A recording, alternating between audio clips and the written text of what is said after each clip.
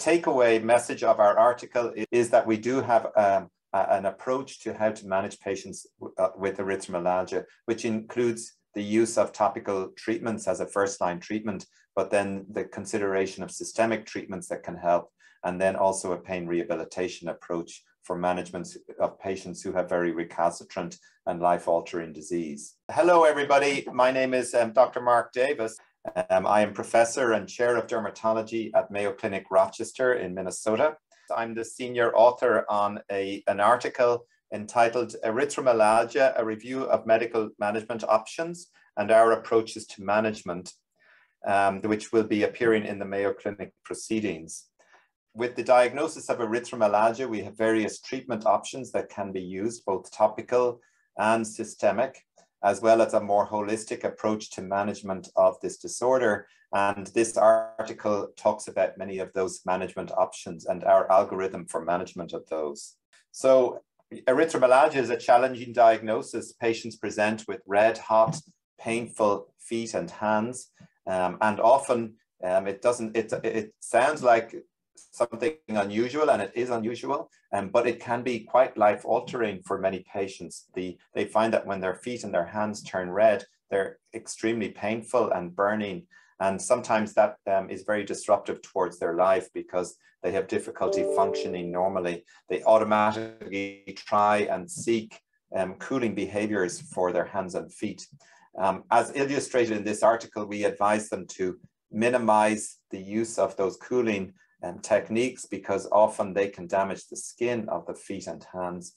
We have various topical treatments that can deaden the pain in the feet and hands during episodes of when they're turning bright red and hot.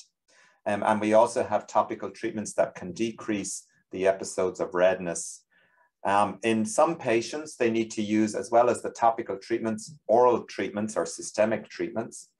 And we outline our algorithm of what ones should be used for that.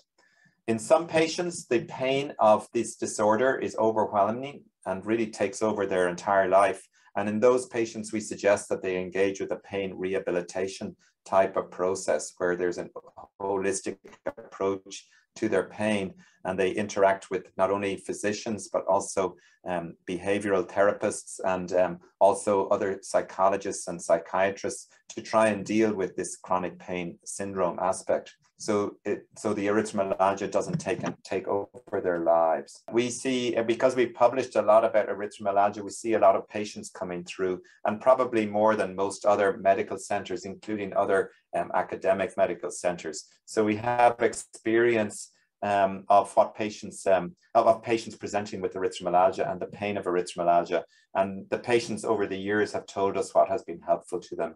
And this article is really a compilation of those suggestions from patients and our experience, and also what we've published on this disorder. When we see a patient with erythromelalgia, this article is going to provide a kind of a guideline to how we'd approach management of erythromelalgia. And the patients may find it helpful as they read about their disorder, but also physicians and referring physicians will find it very helpful. The next step for research in erythromelalgia will be to continue to investigate more agents that will help with erythromelalgia, both topical and systemic, and hopefully we can help patients control this disorder better. So I recommend to you that you consider taking a look at this article when it's published in Mayo Clinic Proceedings. I think it will be helpful for both patients and physicians. Thank you. We hope you found this presentation from the content of our website valuable. Our journal's mission is to promote the best interests of patients by advancing the knowledge and professionalism of the physician community. If you are interested in more information about us, our homepage is www.mayoclinicproceedings.org. There you'll find access to information for our social media content, such as additional videos on our YouTube channel or journal updates on Facebook. You can also follow us on Twitter. More information about healthcare at Mayo Clinic is available at www.mayoclinic.org. This video content is copyrighted by Mayo Foundation for Medical Education and Research.